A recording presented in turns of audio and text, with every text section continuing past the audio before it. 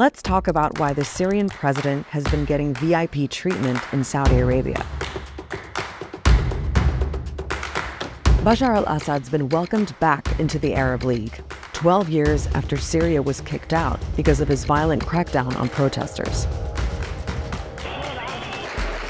That crackdown turned into a war that's decimated Syria. The UN reckons more than 300,000 civilians have been killed. Around 14 million people have been forced to leave their homes. That's more than half the pre-war population. And Assad and his regime are accused of carrying out some of the worst atrocities. So for years, he's pretty much been isolated internationally. But now it looks like things are shifting.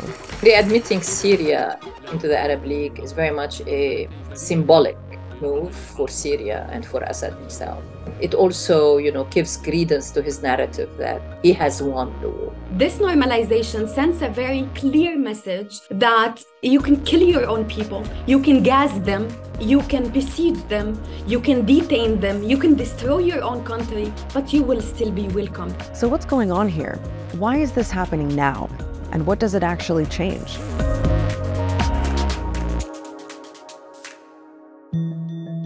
Now, before we get into those questions, there's some background we need to cover. First up, what is the Arab League? It's basically a regional club. Right now, including Syria, there are 22 members. It was set up in 1945. Its stated purpose is to promote cooperation and stability in the region, but it doesn't have a great reputation when it comes to actually getting things done. It hasn't been involved in solving any of the crises or the problems that the region have been through for the last 70 or 80 years. So Syria being welcomed back isn't really significant because of what the Arab League does, but it's a sign of Assad's diplomatic rehabilitation in the region. After years of being an outcast, he's back in the room. Now, something else to keep in mind when we're talking about Syria is that 12 years of war have left the country divided. Although Assad controls most of the country with the help of his allies, Iran and Russia. The war has reached a kind of stalemate with zero sign of any political solution. And that helps to explain the Arab League's decision to readmit Syria. Mainly driven by the consensus that is in the region that Assad is not going anywhere.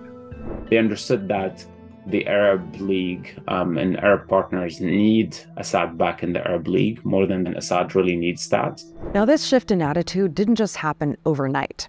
And there have always been some differences in how Arab League countries deal with Assad. For example, Oman, Sudan, and Algeria never cut ties in the first place. The United Arab Emirates restored diplomatic relation with Assad's government back in 2018.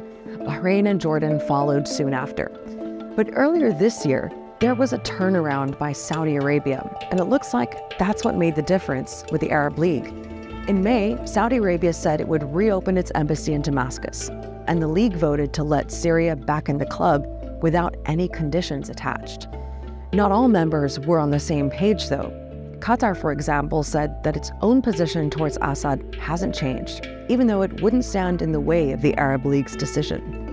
Now, that's all the diplomatic stuff. And for millions of Syrians who suffered so much from the war, it's been hard to watch. It was very sad. It was very painful. It felt like a betrayal.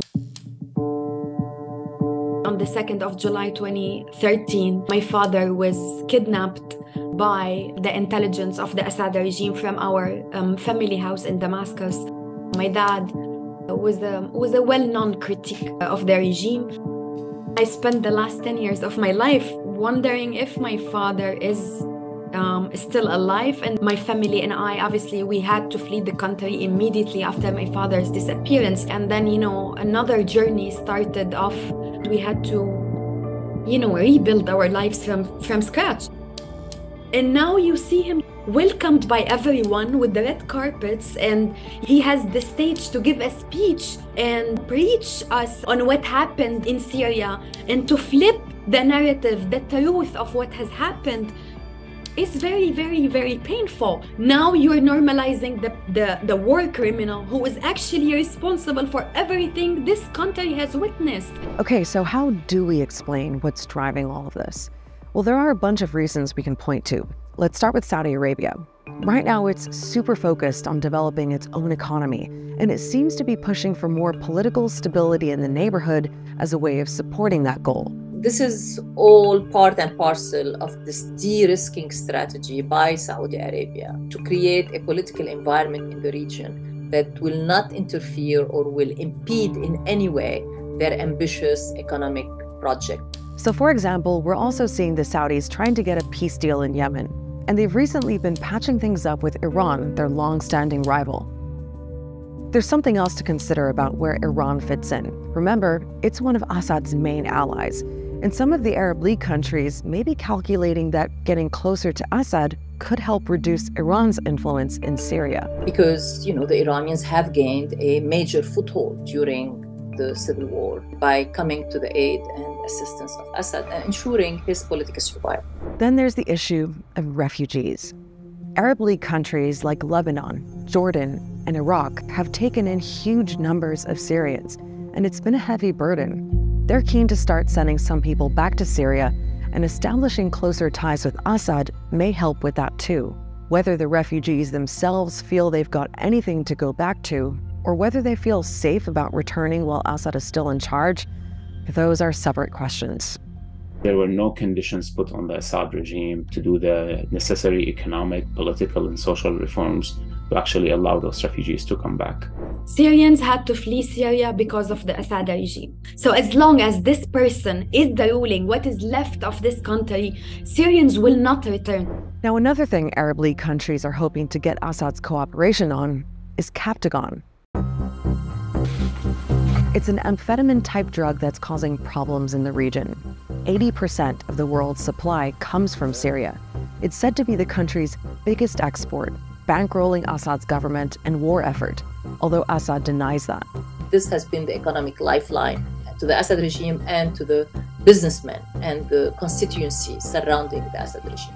In the Middle East and Mediterranean, the captagon trade was worth almost $6 billion in 2021. Saudi Arabia is one of the biggest markets.